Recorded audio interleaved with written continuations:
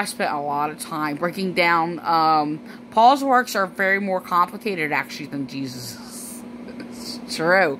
And I understand why, too, from my own observation, because of the deceit.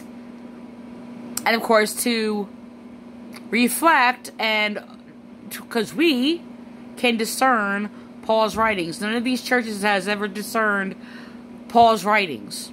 Period. They all pervert them. All of them. Okay, so now James comes in and he's just like, not by I'll show you my works by my faith. Hold on, I say this. You should be. Some will say some will say I have works. I have faith and I have works. This is a misinterpretation of Paul's.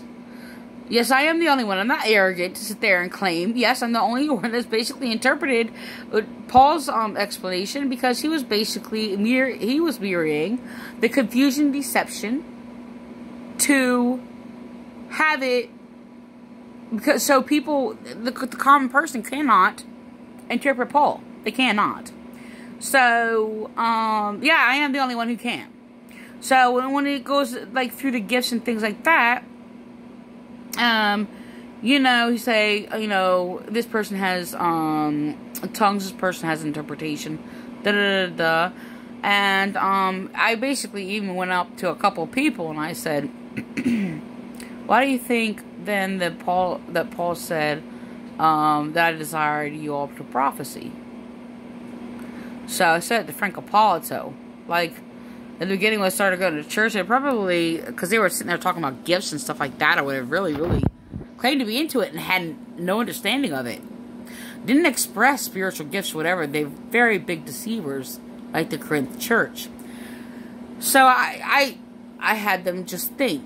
That was my whole, I started doing that. Actually started doing that near the end of going to this church. Just asking questions that had people think. You know. That was just something new that developed, well, like near the end of me attending this church, and I only did it a few times, and, so I kind of walked out with that, and that kind of grew and developed or whatever, and it just, you know, started happening, and using it more and more and more, so, that was new, and, yeah, not like this. I mean, this guy, I guess, does ask questions, not like that, and by the same spirit, very arrogantly or whatever, deceptively, but, anyway, so James, he goes on, and he says, it sounds like he's conflicting against Paul, and it's just like, you know, not by, show me your, faith, and I'll show you, my faith by my works. And it seems like it's like, and like, it is in a different order, but it's in no way in conflict against Paul whatsoever. And I was about to, I was like, somebody's getting eliminated here. So, I mean, I meditated, like, I actually meditated on this book and these, passages for a very long, I did a 5-year project breaking down Paul's writings, meditating on them, and, you know, because it was just like, all I gotta sit there and say is just like, I'll sit there, yes, I will overrule Paul if he's a false minister, and I will find out, and I will sit there and speak against him, but I cannot, and we meet in the same spirit, and I basically did grow in basically challenging the writings of Paul, and that's what happens. That's where I basically get my proverb. And it is reflective off of I guess, where they're doing, when they're sitting there claiming challenge or whatever. But it's not the same spirit. I mean, people use that word, you know, in many different things or whatever. I didn't particularly do that. But it changed. And, you know, but, you know, there's a proverb, and it's just like, and I use it in everyday life simplicity, because I've taught people to stay in simple. You don't have to know all these things. but what is in front of you or whatever. And I wrote this proverb, and it's just like, knowledge grows when there's a need to overcome a challenge. Okay.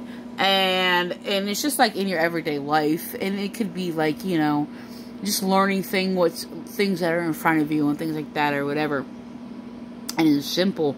And because people get overwhelmed, and it's just like, you know, and I've taught many things like with intelligence, and I've taught people to appreciate their intelligence of like, you know, oh, you're really smart. It's like, well, you have it too. It's like, you have you have a lot of things that I don't know, you know, and it's just like, you know, it's just an interest or whatever, and things like that. So you have to stay humble with that. And yes, I will get appearingly arrogant over people who are arrogant over me in their sins. I'm sorry. I had a peanut stuck in my tooth. Or just like I ate something before. So the thing is that, yeah, and they're going off of that now because I did it on purpose, by the way. They all acted like they were better than me. They treated me like garbage. They destroyed my life and treated me like I was nothing. They destroyed my life and my family as though my family was nothing. Okay? And they all did it. Alright? And if I spoke and shared humbly, and it'd only be a few sentences. Only a few sentences, and I would just like serve it like a waitress at a table. Okay? And you are the guest. This is exactly how I presented everything. Okay? And I simply serve it. Right? So, yeah, it's really terrible that I actually have to resist saying the word serve the word. That wants to come to me like spiritually. But unfortunately, this guy used it for his email address, who was the cult leader, and it's really terrible because like I come across that in speech where I almost say that, and it's really terrible. It's real. I mean, it's just like I want to just say like forget about it. Like so what, you know? But I mean, they're copying my words and all this, and I don't want to just sit there and we're going to cross language and say that, you know, some things that are the same or whatever. But they deliberately say things. They deliberately copy me and do all these things just to be arrogant, and then just sit there and just play all these games, and they're abusive or whatever. And they sit there and claim if I get, like, you know, speak against their very vile, vulgar, nasty, disgusting, like, evil or whatever, I'm abusive. No, I'm not. I'm sorry, I'm describing your evil. I'm not practicing it. Sorry. But they're on this trip about being better. So of course, they always want to attack. This is the thing. They always want to attack me. They're always looking for something wrong about me. Right? I'm hoping to, like, oh my gosh, I just want to sit there. Can I listen to somebody that basically says something that's basically godly? You know, and if there's a few sentences in there, they always have an ill motive for everything. Okay? So, the thing is that, I probably should cut this off, but, there's like so much. There's so much. But, I actually wanted to do the video and talk about the battle. I made another account on YouTube, talk about the battle, but, you know, I don't know. I'm afraid my videos are just going to be hacked again, and my other computers, my other videos were hacked. The Vineland Police Department and these cults in this circle. There are people hacking my computer. They're editing my videos. Been doing it for years. They destroyed a lot of important work that was actually, like, had, like, strong knowledge and detail about many, many things. And they edited videos. They did it on my Facebook. Okay? Where I was basically speaking against them. They were using a forged Bible. And it basically, in forged Bible, falsely claiming that Mary Magdalene financially supported Jesus' ministry. That is a lie. That's another thing that they're saying. I should jump to another video and talk about that. But I specifically said, no, Mary Magdalene did not financially support Jesus' ministry. I specifically said that. And the word financially has been edited out of my video on Facebook. So, they keep doing this, and they're basically altering my words, even in writings or whatever. Vineland Police are basically, whatever I write on the Vineland Police page, they're having these ministers, that I spoke against them, they're having these ministers copy or whatever, acting like they're speaking them against me, and claiming them for themselves, that it is against them, and cannot describe me whatsoever. But they still sit there and speak against themselves. So, and then they act like I'm speaking against myself if I speak against them abusing it or whatever. I was speaking against myself, sorry.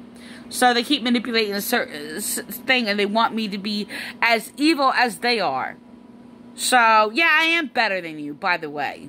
And so they're claiming, they're trying to claim this whole compassion thing and acting like, you know, oh, nobody's better than the other, you're arrogant and prideful because I spoke against them being arrogant and prideful. No, I am not arrogant and prideful. You cannot descriptively, in detail, sit there and claim anything about me being arrogant and prideful. Yes, I'm above and more important and better than the child rapists and their supporters. That is right. That is correct. I will not change that. Yes, I am better than the wicked. And those who can be, I suggest you be better than them. Be better than these churches. Be better than our corrupt, dirty, filthy government. And no, I'm not against government, and I never was.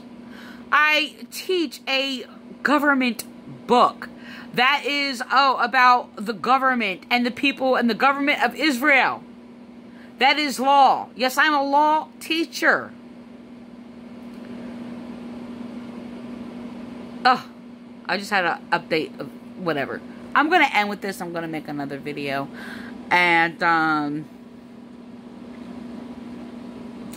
have to make another video and a part 2 on this or whatever later. So, I'm going to end with that.